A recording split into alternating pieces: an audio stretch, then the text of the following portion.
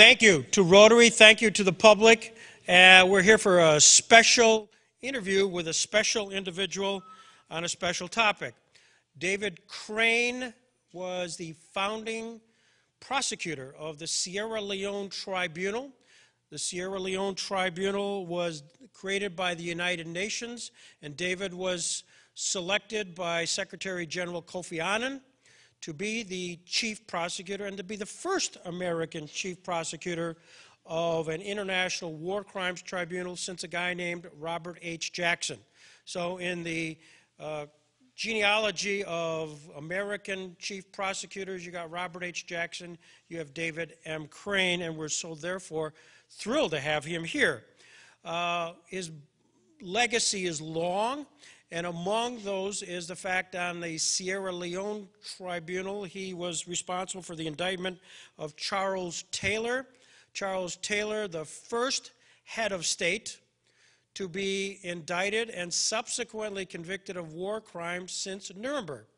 So you kind of get this drift where David Crane is not only the Jackson legacy, the indictment, head of state, Nuremberg, Jackson, it's all connected, and for all those reasons, and you'll hear many more in our interview, which certainly will not do justice at all, no pun intended, for what all David has meant to international criminal jurisprudence. But we're thrilled that everybody could join us. Thank you, Marika Lampard and Becky Robbins, for inviting us to participate today in this special presentation. So without any further ado, we're going to pause and show a brief 4-minute piece which will help put David Crane into perspective. This is the opening statement of the Sierra Leone Tribunal. This is the trial chamber, Special Court of Sierra Leone, held in Freetown, in Courthouse Number 1, on Thursday, 3rd June 2004. May it please this chamber, Your Honors, on this solemn occasion, mankind is once again assembled before an international tribunal to begin the sober and steady climb upwards toward the towering summit of justice. The path will be strewn with the bones of the dead, the moans of the mutilated, the cries of agony of the tortured echoing down into the valley of death below. Horrors beyond the imagination will slide into this hallowed hall as this trek upward comes to a most certain and just conclusion. The long, dark shadows of war are retreating. Pain, agony, the destruction, and the uncertainty are fading. The light of truth, the fresh breeze of justice moves freely about this beaten and broken land. The rule of law marches out of the camps of the downtrodden onward under the banners of never again and no more.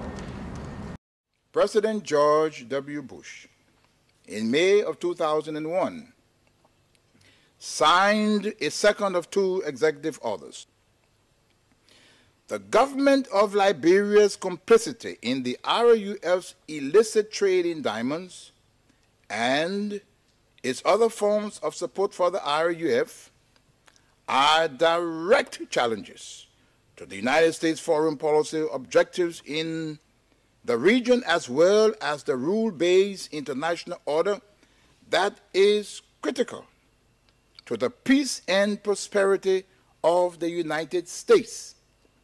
Therefore, I find these actions by the government of Liberia contribute to the unusual and extraordinary threat to the foreign policy of the United States described in Executive Order 13194, with respect to which the President declared a national emergency. What followed was a dispatch of the attack pack led by Lieutenant Colonel David Crane, Defense Intelligence 30 years prosecutor. He, Crane, unlawfully unsealed the court's sealed indictment told his handlers, senior U.S. government officials at the U.S. Embassy in Freetown, and was never held to account. James C. Johnson, U.S. Army expert, 20 years on conventional and special operations, Chief of Prosecutions for the SCSL. Mr. Taylor, for the foregoing reasons, the trial chamber unanimously sentences you to a single term of imprisonment of 50 years for all of the counts on which you've been found guilty. Thank you. You can be seated, Mr. Taylor.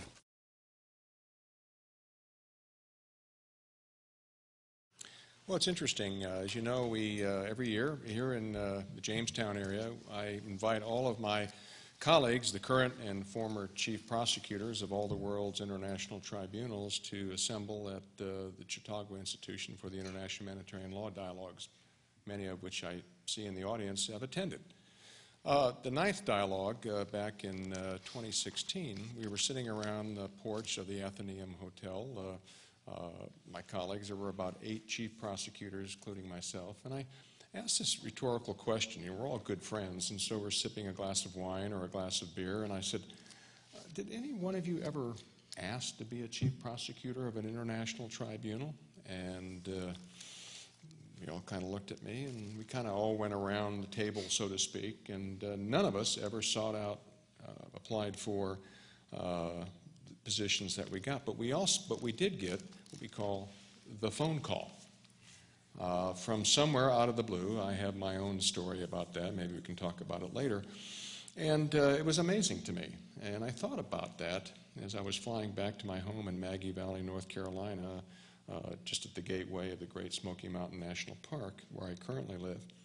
And I thought, I realized that no chief prosecutor has ever written a book about what they did, to include Robert Jackson. There's people written about what they did, but they actually never put pen to paper. So I said, my goodness, well, there are 5 people in the world since Nuremberg: Robert Jackson, myself, Luis Moreno Ocampo, Robert Petit, and Richard Goldstone, who have actually not only got the phone call, but were also asked to create a tribunal. So I called my other 3 colleagues. Of course, Robert Jackson has passed on. But I said, would you be interested in writing a chapter about the phone call that you got, as well as then what you did afterwards over the next year? Your personal reflections, your personal point of view as to what it took for you and your family personally to do this. Much to my surprise, they all readily agreed. Of course, that's just the heart of the book, but then, of course, for those of you who are not scholars in this area, I wanted to have contextual chapters put in to explain why any of this is important, which I did, and I brought on some of the best and brightest experts in international criminal law to explain all of this in a context. Because Kofi Annan was actually the Secretary General of the United Nations throughout the entire creation of the International Criminal Tribunal for Yugoslavia, Sierra Leone, Cambodia, and the International Criminal Court, that's our permanent criminal tribunal now, I invited him. He doesn't write very much. That's not his style. But I invited him to write the foreword to the book, and much to my surprise, he readily agreed. So Kofi Annan also wrote the foreword. And so that's how the book came to pass. We all met a few months later at Nuremberg during the 10th IHL Dialogues and the 70th anniversary of the Nuremberg judgments, where all the authors sat around, and we all agreed to the format of the book. This was September of 2016. And last week, Cambridge University Press, the world's oldest academic press, released the book. And so the Founders is sitting on the podium there. Much to my surprise, we were supposed to have lots of copies, but the book sold out within a week. And so there are no copies of the book available right now. I apologize. Yeah, it's kind of a good thing from my point of view, but from your point of view, I have to be very careful. I bought a few. They send the authors copies. I only got like half of what I was allowed to have because there weren't any left. So, but they'll be coming, and you can get it on, actually you can get it on Amazon Prime. I don't know where they got their copies, but my two kids got their copies today, actually, just as a coincidence. But so much for trying to sell the book. I don't think that's necessary. But again, it's an historic piece of work because it's the first and only time that you'll have not only one chief prosecutor talk about what they did, but all the prosecutors that created the tribunals. And we have a wonderful chapter written by Dean Michael Scharf of Case Western Reserve School of Law. I asked him, he's also one of the editors of the book, but I asked him to write a piece about Nuremberg from Robert Jackson's point of view and kind of place himself in Robert Jackson's, as if Robert Jackson was writing that chapter. And Michael did a wonderful job there. So I hope that you, if you do decide to get it, that you'll find it's important and useful to your perspective on the fact, despite all of the clutter and the kaleidoscopic world that we live in, it is still the rule of law that allows mankind to move forward with humanity and keep a more just and secure world. So, David, you graduated with get a Bachelor of Science from Ohio University, get your JD from Syracuse University, and a little piece of the story is, didn't your dad go to law school as well? Or did your dad go to Syracuse? My father-in-law went to Syracuse University, class of 1943. Wasn't there a Jackson Connect there? Yeah, actually he received his diploma from Robert Jackson at Syracuse University. So there's kind of a circular aspect to my life with Robert Jackson in places that I never expected. So he took that diploma from the great man and walked off the stage. The next step was hitting the beach at Normandy and walked across Europe and bumped into the Soviet Union in Austria. And next thing he had a daughter, next thing the daughter marries you, and next thing, after 30 years in government service, you get a call. What was the call like? Well, one is I want to pay credit to my wife, who served her country for 25 years with the Defense Intelligence Agency and in the quiet shadows of the intelligence business. And so she's as much a hero in my mind, because, you know, I went all the glory, and she still had to keep the house and the home fires burning when I left for 3 years to West Africa. And it was very much like World War II. I left.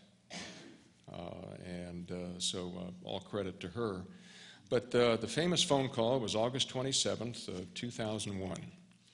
And my wife and I both working. I was in Inspector General, Department of Defense, and busy. You know how things are in Washington. For those of you who lived in Washington, everybody gets up and goes to work at 6 and doesn't come home till 7. That's de rigueur, and we were just sitting down. All our kids were off and grown already, and so a rare opportunity of a spaghetti dinner. I was just uncorking the Chianti, and Judy was fluffing the noodles, and a phone rings. Of course, in those days, if you remember 2002, that was usually the time on the credit card.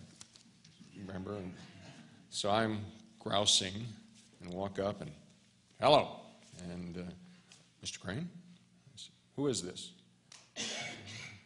Well, this is Richard Haass from the National Security Council, and you got a couple minutes? And I said, sure. And I'm thinking, what in the heck? And he said, I just want to ask, because we're starting this process, would you be interested in being the American nominee to be the chief prosecutor of the new International Tribunal in West Africa? And I thought about a nanosecond and said, sure, I'd be interested. And flippantly, actually. And he says, well, great, that's all I need to know for right now, more to follow. Thank you very much, click. So Judy is setting the table, and he goes, who was that? And I told her, and she just started laughing. She goes, you're not going to get that. You're American. And I said, yeah, you're right. Because at this time, John Bolton had just signed the Bolton letter and pulled the United States out of the International Criminal Court. And so the whole world was mad at us, at the beginning of being mad at us. And I thought there's no political way that they're going to pick an American. And then she started laughing. She goes, because this is a Republican White House, she goes, and you're a Democrat. And I said, I know. So we both kind of sat down. And then, by the way, the spaghetti was great, and the Chianti was even better. I forgot about it because 2 weeks later, 3 planes went into the building, one of which we were in at the Pentagon, and we were at war, and I promptly forgot everything other than just to start doing the things that we had to do. About 3 weeks after 9/11, I get a call from the State Department, the War Crimes Office, saying, Mr. Crane, are you still interested in that position? I said, are you serious about that? And he kind of stuttered a little bit. I go, yes, sir. And he said, could you send us your resume? We're getting ready to put the packet to go through the White House to the UN. I said, sure. So I told my secretary to shoot it over, and we had email then, brand new kind of thing, but we had email.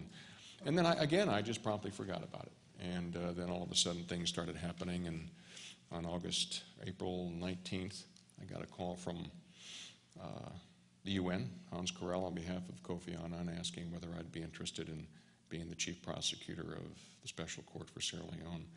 And this is 11:30 in the morning, and he says, I need to know because we're about to announce it at noon. And Reuters had broken the story that night before, and I'd heard rumblings that something was amiss because the Assistant Secretary of Defense for Public Affairs called me about 10 saying, have you heard this?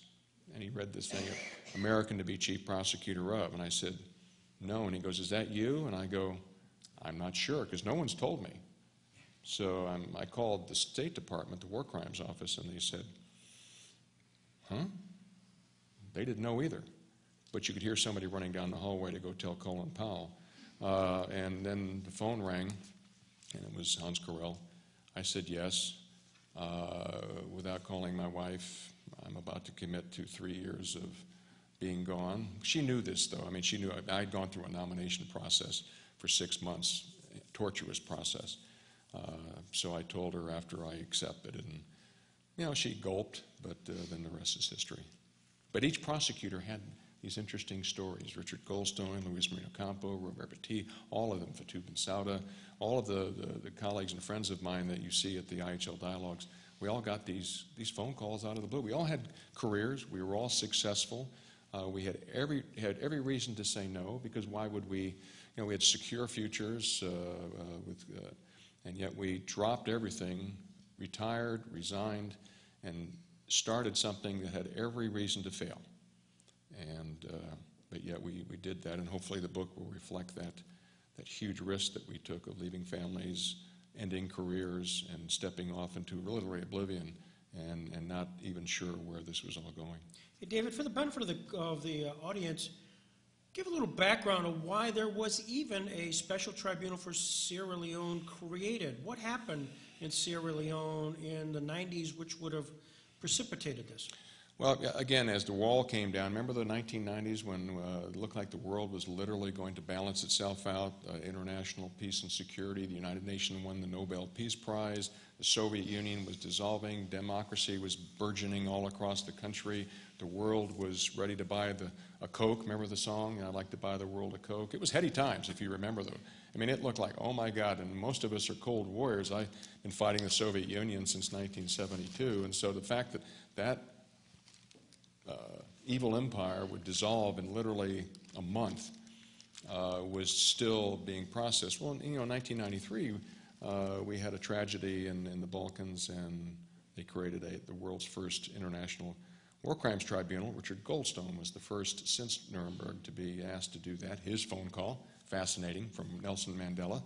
But the point is that we see a resurgence of mankind saying, we're going to hold accountable those heads of state to feed on their own citizens. It's important to just digress here. 20th century was the world's bloodiest century. I call it the bloody 20th century. Over 225 million human beings died of non-natural causes.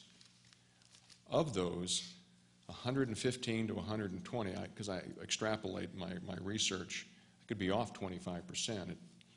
But over 115 million of them died at the hands of their own governments, mainly during the Cold War, making the Cold War the bloodiest war in history. More people died during the Cold War than World War II and World War I combined. So the world in this age of dictators was looking the other way with all these atrocities. When the wall came down, the United Nations and mankind has said, you know, we're not going to tolerate this anymore, and we created the modern international criminal law system, first being Yugoslavia, then Rwanda, then Sierra Leone, followed by the International Criminal Court, and then Cambodia. What took place in West Africa, really an unknown part of the world, during the 1990s, we have a very cynical individual named Muammar Gaddafi recruiting members of the good old boy clubs of Africa to work with him to make him the emperor of Africa. I'm not making this up. This is what he wanted to become. And so he was buying off all of the African heads of state so that they would support him in his quest to make Libya Tripoli the capital of Africa, and he would be the emperor of Africa. And this is how he sold it.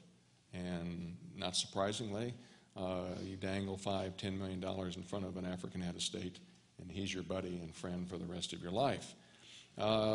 Taylor, President Charles Taylor of Liberia, as well as President Blaise Compaoré of Burkina Faso, all joined in with Muammar Gaddafi to take over West Africa as a test bed.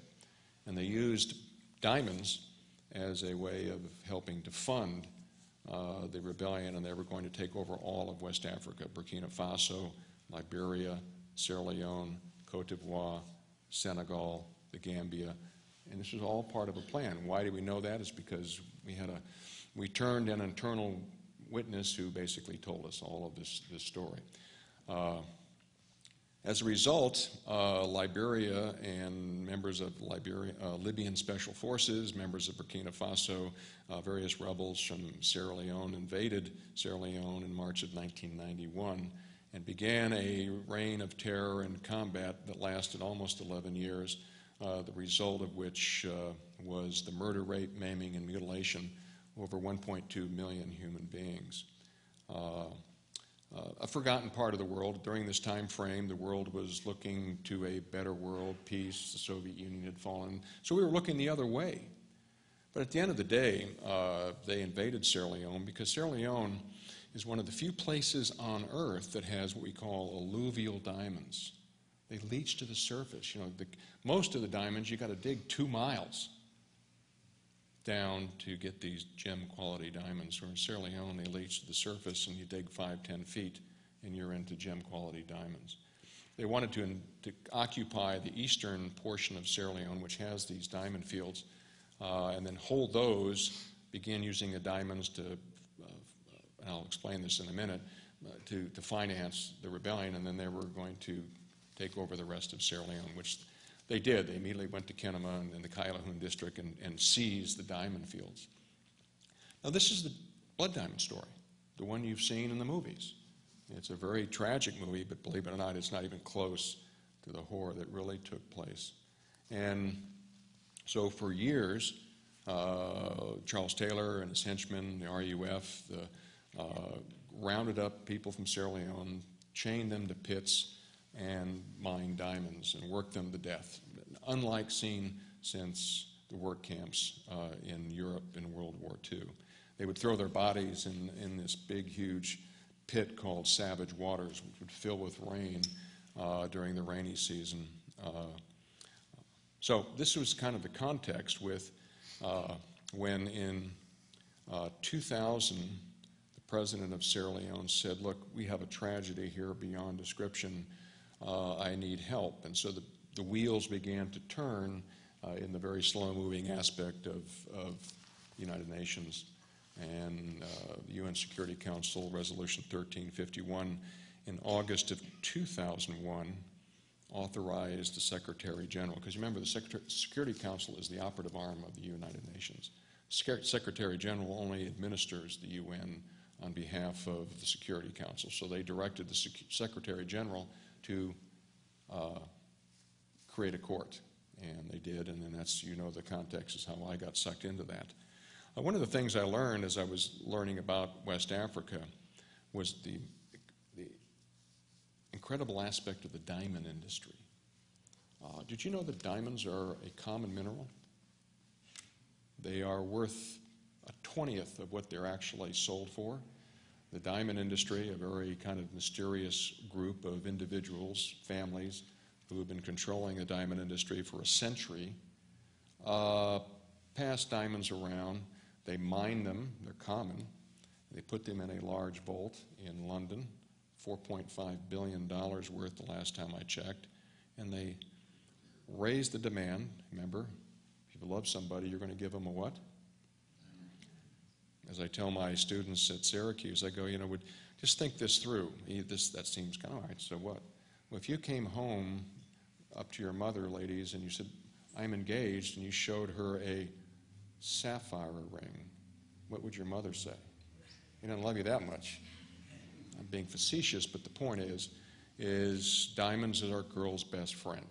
They've marketed this thing to a point of where it's part of our culture now. Most diamonds, gem quality diamonds, are sold in Canada, 70% the United States, then Canada and Japan. The rest of the world doesn't do this in large part. Anyway, the demand is high, they put in the supply low, jacks up the price, and they just basically take this gravel, this pretty gravel, which is what it is, and slowly put it out, keeps the demand high. I was shocked. I didn't know that any more than you knew that until today. But I thought very seriously because, again, the diamond industry was very interested in what was going on in West Africa. I won't mention the company, but they have a wonderful commercial sometime around late January, just a couple of weeks before February. I thought seriously of indicting them for aiding and abetting war crimes and crimes against humanity. I didn't because I didn't have a case. It's like tobacco litigation. If you're going to take on the tobacco industry, you got to have the right case, which they did, and they won. You can't lose when you take on an industry. And so I just didn't have it. There was no jurisprudence. The last time we even came close of indicting a company for aiding and abetting war crimes was the Krupp family in Nuremberg. Mm-hmm. And they were acquitted. Or, Jackson made a big mistake on indicting the younger son. And anyway, regardless, he was acquitted. So there was just no real precedent for this, so I chose not to. Someday, but not in my tribunal. So it's important for us to realize that minerals do play a part in these kind of tragedies. And also other companies, such in Syria, in Yemen, and countries aiding, abetting, selling arms to countries who are committing war crimes. For those of you who are lawyers, that sounds like aiding and abetting to me. If you knowingly know he's selling someone who is going to kill somebody, you sell him the gun, knowing that he's going to murder somebody, I, as a prosecutor here in this county, would probably indict you for aiding and abetting a homicide. So, bigger scale, but the same thing. And so I'm involved in Syria, but I'm also now involved in Yemen as far as looking at cases against various countries who are aiding and abetting the tragedy in Yemen. And I have to tell you, one of those countries is the one we're sitting in right now. So I want to go too far down that road, but... So David, you showed a little 4-minute piece, and the first sitting head of state since Nuremberg was indicted, Charles Taylor. He had a chance during his pre-sentencing to call you out. Mm-hmm. I mean, it's got to be the greatest badge of honor when a former president indicted, convicted at that time, waiting for his sentencing, calls you out. How does that make you feel? Good. I remember standing in Savage Waters, and a month after I had gotten an Al White, my head of investigations, had just roped off Savage Waters, and I'm standing literally in death up to my knees, and I turned to Al and I said, we're going to get these bastards. And we got all of them, to include Charles Taylor. So yeah, he was a little emotional, and he called me Lieutenant Colonel. I was a Lieutenant Colonel once upon a time. I wasn't then. I'd retired after serving my country as a serving officer for a couple decades, and I'm proud of that. I wore this Legion of Merit with great pride. But he was trying to diminish me and insult me. He didn't. But I remember when I indicted him, I sealed it, so he didn't know. And then when he was in a peace conference in Ghana, I unsealed the indictment in front of the whole world and in front of all his contemporaries to humble him before the world. And he didn't take that well, and he was trundled off back to Liberia. He went up the steps at the peace conference, he left the peace conference, an indicted war criminal, and 2 months later he was handed over and put in house arrest in Nigeria, waiting for his transport to our tribunal for a just resolution. But he howled at the moon for 2 months. He was not happy. Called me he pulled the race card. So it wasn't more than just, this mere lieutenant colonel who would do this. But also, this is white man's justice. If you'll notice, most of the court is white. That's not true, but that's what he was saying. And Thabo Mbeki, much to my surprise, from South Africa got involved, and he started howling from South Africa and barking at the moon. And Thabo Mbeki called me a minor bureaucrat. Charles Taylor called me a redneck racist. Of course, the press picks up on all this, and you're asked at press conferences about this. And so I was at a press conference, and someone raised their hand and said, "Mr. Crane, Thabo Mbeki called you a minor bureaucrat." I looked at him for about 2 seconds. I pounded the podium. I said, "I am not a minor bureaucrat. I'm a major bureaucrat." So that pricked that issue, and it never became an issue. But yeah, the important is there is a good old boys club in Africa. It started to crumble, and then it re-solidified because of some mistakes by the ICC, and now that good old boy club is alive and well throughout Africa, defying the ICC and looking the other way as far as atrocity is concerned. But those were heady days, and they were running scared. This was the first time that a sitting head of state, anywhere but a sitting head of state in Africa, and this was potentially the crack in the wall. Unfortunately, they've spackled it over, but at the time, it looked like this was moving in the correct direction. Regardless, as you saw, he was found guilty of aiding and abetting the destruction of over 1.2 million human beings. Now you think, he just got 50 years?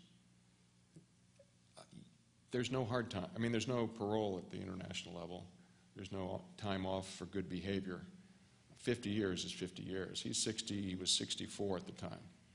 So if you can do the math, someone asked me, he said, if he serves his entire sentence, would you object to him being released? I said, he'll be 114 years old, I think, right? And I said, let him go. But that's important for you to understand. He's not leaving Her Majesty's maximum security prison near Berwick-upon-Tweed. Anybody been to Berwick-upon-Tweed? It's in the northwest corner of England, just short of the border of Scotland. The sun never shines there. I've been there at all. It is far away from West Africa as you could possibly make it other than the North Pole.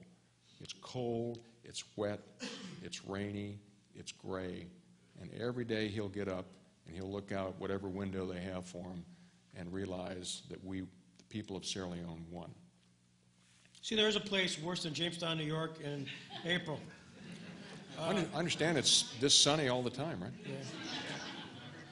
So, David, your mandate was to prosecute those who bore the greatest responsibility for war crimes, crimes against humanity, and other serious violations of international human rights committed during the Sierra Leone Civil War in the 1990s. How difficult was it to pick, what I think was 12? Did you 12? 13. 13? How difficult was it? Well, again, this is the first time in history that the mandate of a tribunal was just to prosecute those who bore the greatest responsibility. It went back to Nuremberg. They picked 23 out of hundreds of bad dudes. It's a workable mandate. There's a reason. When they gave the mandate to Richard Goldstone at Yugoslavia and Rwanda, it was prosecute those who bore responsibility. Well, that's hundreds of thousands of people. No court system in the world can prosecute 100,000 perpetrators. It's just not possible. And because of it, the Yugoslavian and Rwanda tribunals were struggling because they didn't know where to start. They had trouble figuring out who was who and who they should prosecute. Where I was given the mandate to prosecute those who bore the greatest responsibility, which means that's maybe 24. And for the first time in history, I had to make the decision, what does greatest responsibility mean, and who should I indict? And so I chose, there were three warring factions in the Sierra Leone Civil War. There was the Revolutionary United Front, which was the rebels, the Civil Defense Force, which was a quasi-governmental supported organization helping the Sierra Leone Army fight off the rebels, the RUF. And then there's this crazy group of guys that were part of the RUF called the Armed Forces Revolutionary Council, and they were headed by an individual. So there were three warring factions. Then there was Charles Taylor, who was in Liberia supporting, aiding, and abetting all of these monsters doing these incredibly horrible things in Sierra Leone. So I broke it down into three warring factions, and then I picked the heads of all of those warring factions, the three individuals, four individuals who ran these incredibly gruesome organizations. You know, we're talking sacrifice, cannibalism, gutting, maiming, tearing, ripping, pillaging, plundering, burning, maiming, to name a few. So that was my decision, is to prosecute the leadership of the warring factions. So it ended up being 13 individuals. A couple of them died on me in prison. One was killed by Charles Taylor, body cut up and thrown into the bush. But we convicted 9. And I was charged, and my indictments I signed in March of 2003. So from that, other tribunals will take that as an example of limiting the narrow scope. Now, is that complete justice? No, there's a justice gap. There were about 30,000 perpetrators, most of which were children under the age of 16. You know, the famous child soldiers who destroyed tens of thousands of human beings as children from ages 6 to 18. Monsters, little monsters. I had the opportunity to prosecute them. It was in the statute. I chose not to because I said that no child has the ability to commit an international crime. They are as much victims as the victims. And I can tell you a wonderful story. I met a child soldier in one of my seminars at Utrecht. But that may be a little bit, I'll tell you now anyway. It's really amazing. So anyway, I chose not to prosecute the child soldiers. They were a lost generation. And I was giving a seminar in The Hague, a week-long seminar, a master's class on how to create a tribunal. What are the issues that are faced? And I was giving this talk at the beginning. I'd been invited. I wasn't teaching the whole week-long course, but I was teaching how I set up the special court for Sierra Leone. And during the break, it was a morning session. So during the coffee break around 10:30-ish, this young man came up, very handsome young black man.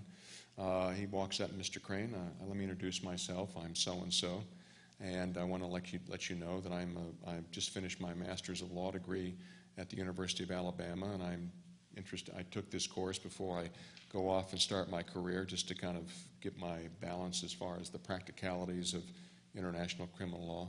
But I want to tell you a story.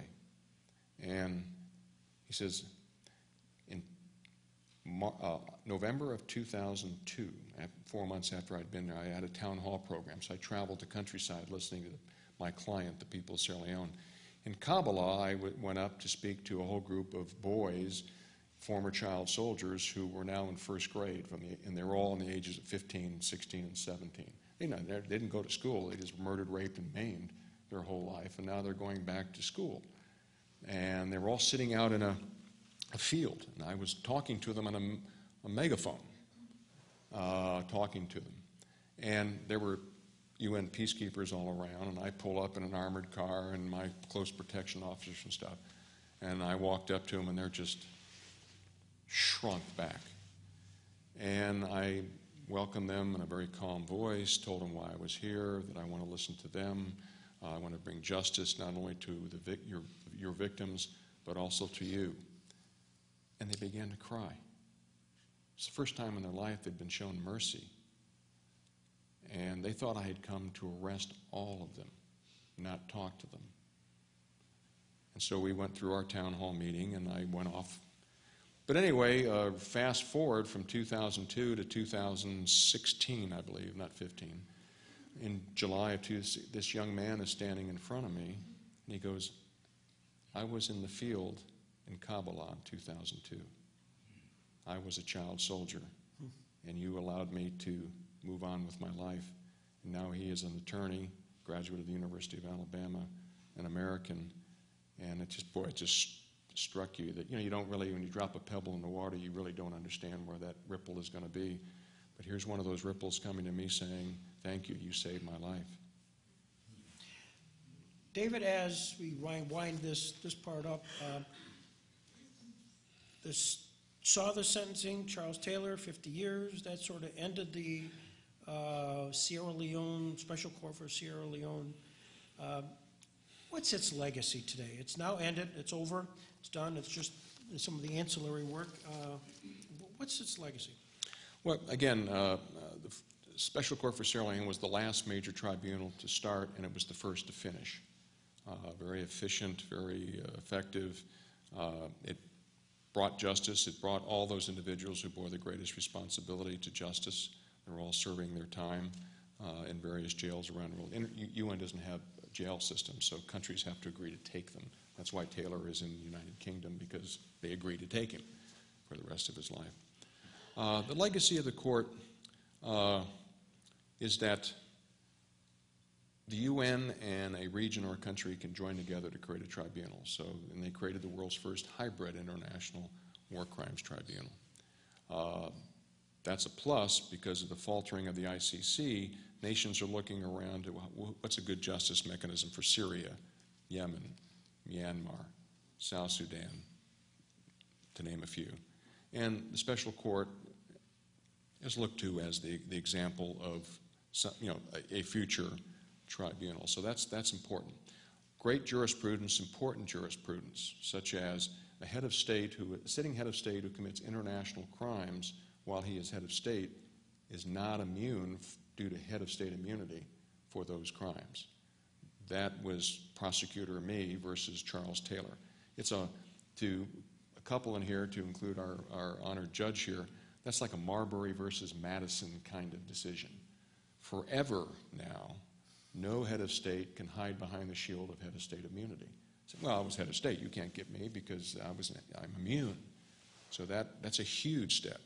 Another jurisprudential and important aspect of this is that those who attack peacekeepers intentionally can be prosecuted under international law for international crimes, and the Special Court did that.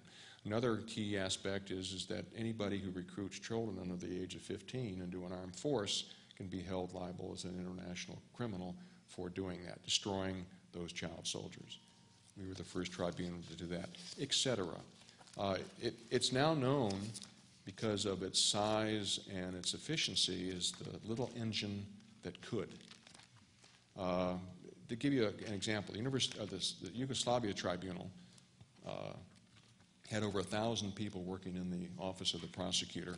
The entire court itself cost the international community $150 million per year times 20 years. So, and then the Rwanda Tribunal was even more costly and even longer. The Special Court for Sierra Leone, from stem to stern, appeals, convictions, all of that, lasted about 10 years. We were largely done by 2010, 2002 to 2010, but Charles Taylor's case took a little longer. It was 2012 before he was trundled off to jail. So officially 10 years. My office, the office of the prosecutor, had 70 people working in it, did the same thing. Why? Well, I just applied good old Management 101, U.S. Management 101. Take the mission, plan the mission, develop a budget, stick to budget, get it done. At the UN, in other words, I designed the office based on the mission, as opposed to design the mission around the office. In the UN, they do it backwards. They hire 1,000 people, then they decide what they're supposed to do. And so you have a lot of hall walkers, but yet they're getting paid incredible UN salaries. So there goes the cost right there. Just personnel alone jacks that thing up millions and millions of dollars. But you know, I've been an American manager all my life in the federal government, managing and leading organizations. So what's my mission? What do I need to accomplish the mission? How much money do I need? And if I can remember briefing the Security Council on this, and our mouths just hung open. I said, here's what I'm going to do, here's when I'm going to do it, here's where I'm going to be in 1 year, 3 years, and 5 years, and in my estimation, we can be done around 6 years. And here's how much it'll cost. You do this every day in your businesses and your work. It was a no-brainer to me. I thought that's how they did it in the UN. Never been in the UN before. And, you know, it's like, stop working so hard, you're making us look bad. It was that kind of attitude. You know, one guy said, I think you're succeeding a little too much. It's a strange world. I actually was admonished for succeeding at the UN.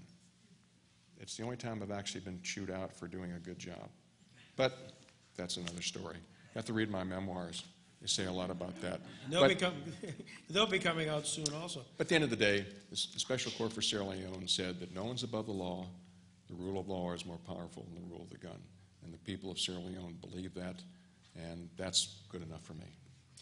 He's the founding prosecutor of the Special Tribunal for Sierra Leone, and his work that was done, not only for everything that David said, he was actually nominated in his work for the Nobel Peace Prize. So, ladies and gentlemen, David Crane. Thank you.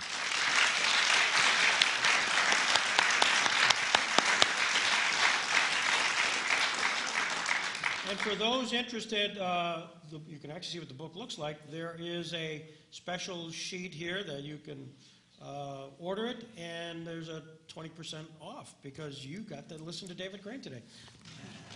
That sounds good to me. Thank you, everyone, for coming. Thank you, Rotary, for making this a possibility. Appreciate it. Greg, and thank you so much, both of you, for today's program. On behalf of the Rotary Club of Jamestown, we are thrilled that you were here. And it is Rotary's mission to eradicate polio throughout the world, and we are this close to doing that. And in both of your names, we will be making a donation to eradicating polio. So thank you again. Thank you very much. I'm honored, believe me.